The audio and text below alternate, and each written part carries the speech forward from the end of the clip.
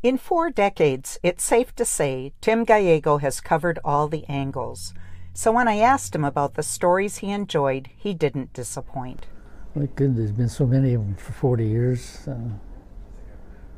I think it's always exciting when we first started out to cover our first tribal elections. That was way back in the 80s, and it's our first try ever at covering a political campaign for some of the candidates, and so it kind of gave us a feel of how to handle elections from then on. I think that was a good thing, because elections are so important, you know, on the tribal elections.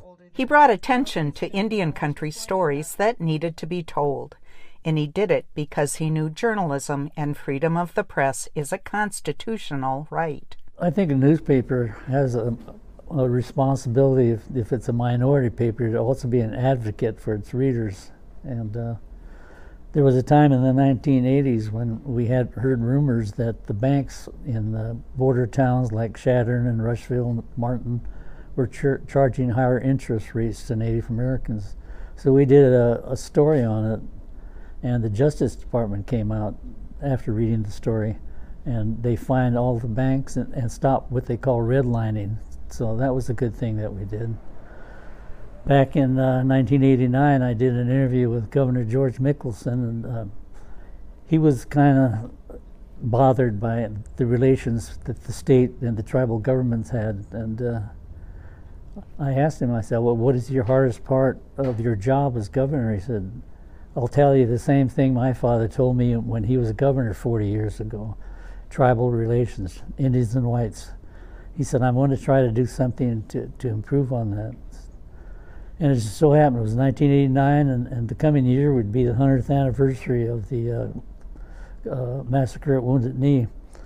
So I thought that would be a good catalyst to maybe start getting things done. Maybe the legislature would be open to it. So we came up with the idea of a year of reconciliation for 1990, and doing away with Columbus Day and replacing it with Native American Day.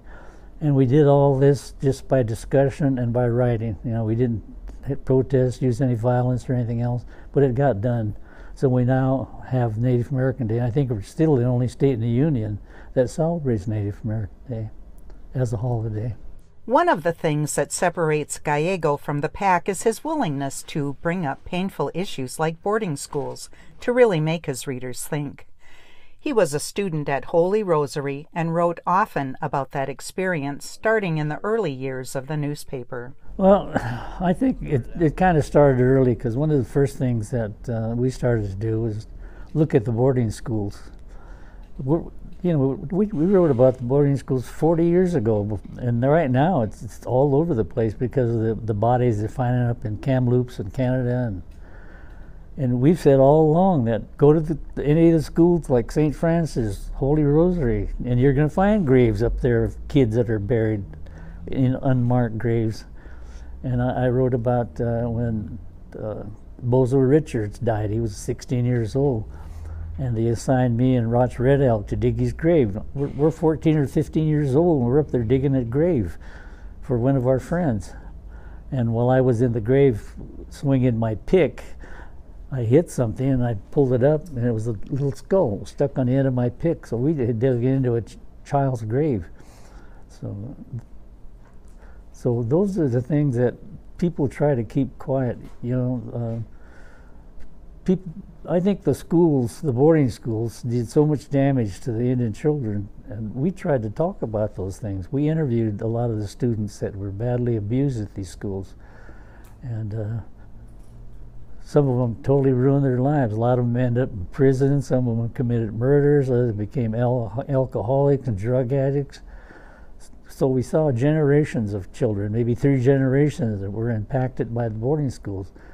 And no one was covering that except us back then.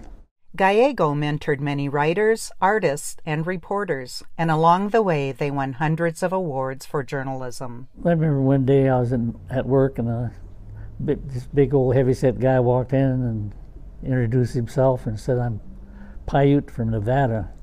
he said, and I really like your paper, and I'd like to go to work for you. And his name was Adrian Lewis.